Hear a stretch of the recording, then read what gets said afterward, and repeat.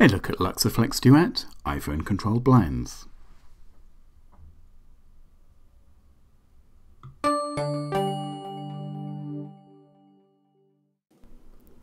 So let's start by seeing the system in action. What we're seeing here are 7 separate blinds on the winter garden or glazed balcony area, all being simultaneously raised. You might notice they look a little bit wonky at the moment. That's an auto-leveling issue, which is being sorted as I speak. The blinds themselves have got 2 layers of fabric arranged in a concertina fashion, hence the Duette name. That helps both to keep out the light and also the pocket of air provides some thermal insulation. As the blinds rise, the pocket of air section compresses, and when the blinds are fully up, you really wouldn't know that it was there. As well as iPhone control, you get this pebble-shaped remote, which is actually quite clever.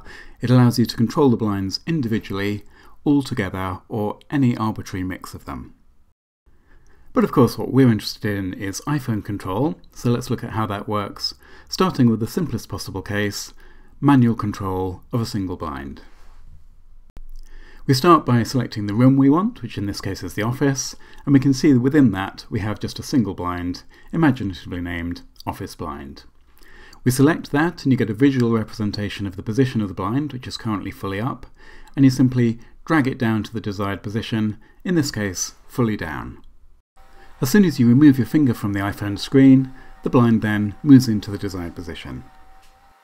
But the real power of a smart home system, of course, comes from automation and scenes. So we have here the morning scene. First of all, the bedroom blind rises, not all the way up because my partner gets up a good hour before I do, so this provides her with enough light without providing too great a shock to my system. In all of the other rooms, the blinds raise fully. So we have here the office, the living room, and all 7 blinds in the winter garden. Just a couple of things to note here.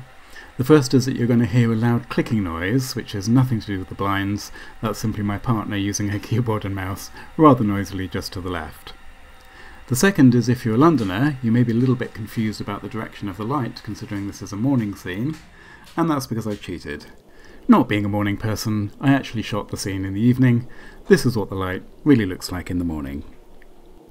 With all of that glass, things can be a little chilly on a winter's evening, so we have a winter garden evening scene which fully closes most of the blinds, but leaves open the 3 that provide the view from the sofa. So you'll see that while these 3 blinds stop, the one at the end, and indeed all of the others, continue, and we're left with a cosy area that retains the warmth but doesn't do anything to interrupt the view.